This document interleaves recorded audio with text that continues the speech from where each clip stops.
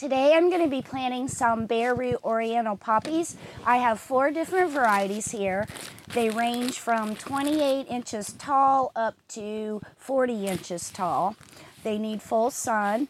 And what we're going to do is I'm going to open these bags up. Here's the bag that they come in. This one is Patty's Plum. And I have Beauty of Livermore, Helen Elizabeth, and I have Perry White. You want to open it up and you want to soak it for at least 30 minutes in some water. So I'm going to open this up. Here's the root.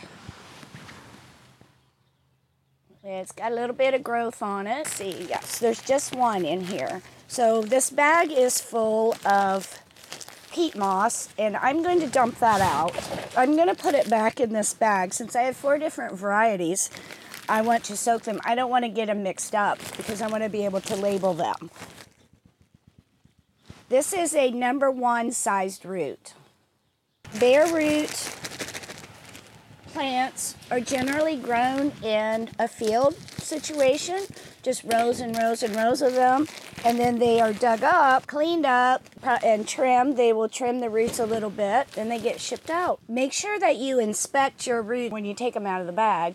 So this one here has some mold on it right there. Very small root compared to, the root has actually, I believe, fallen off, compared to this one. Looks very healthy, has some growth on it. So, but this one, I'm not even gonna bother to plant. While the poppies are soaking, I'm gonna go over here and pick up some compost and some leaf mulch. Where's my shovel?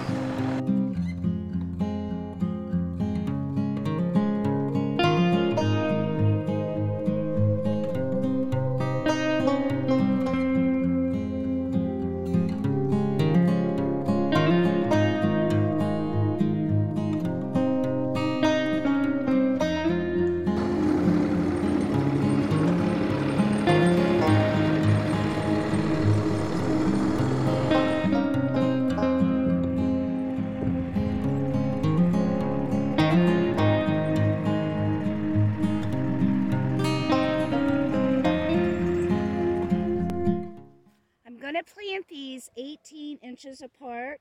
The recommendation was 18 to 24, and because I'm going to do these for cut flower production, I'm going to go just to the 18. The top of the plant should be just below the surface, so what I'm going to do here is I'm going to plant it probably about right to here, and then I'm going to fill this bed up with compost, so then eventually it'll come right to the top of here.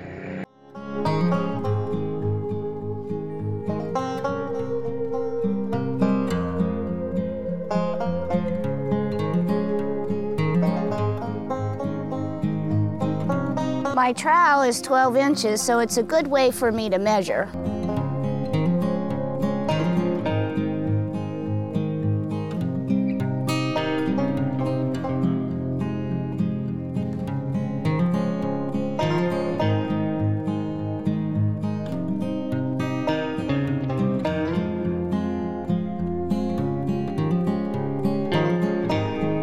Now I'm adding a little layer of shredded leaves on top.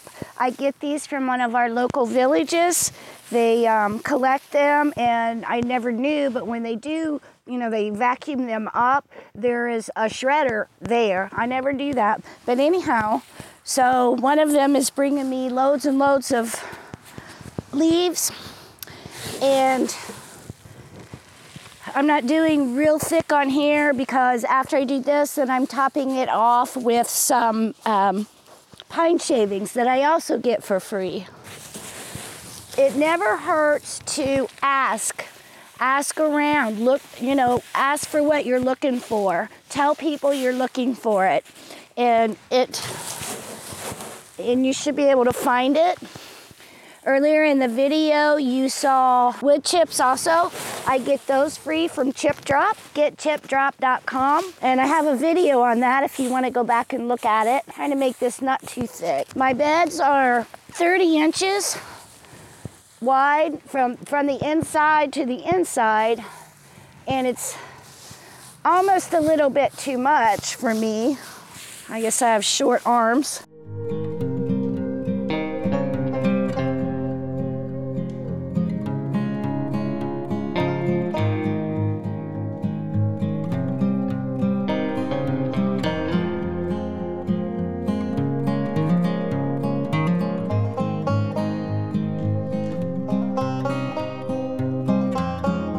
I think in a few years after doing this, these beds are going to be really nice.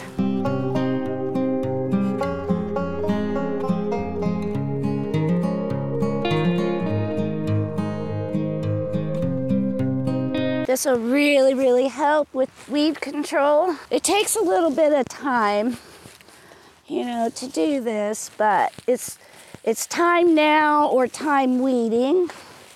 And I would rather take the time now while it's nice and cool in the fall.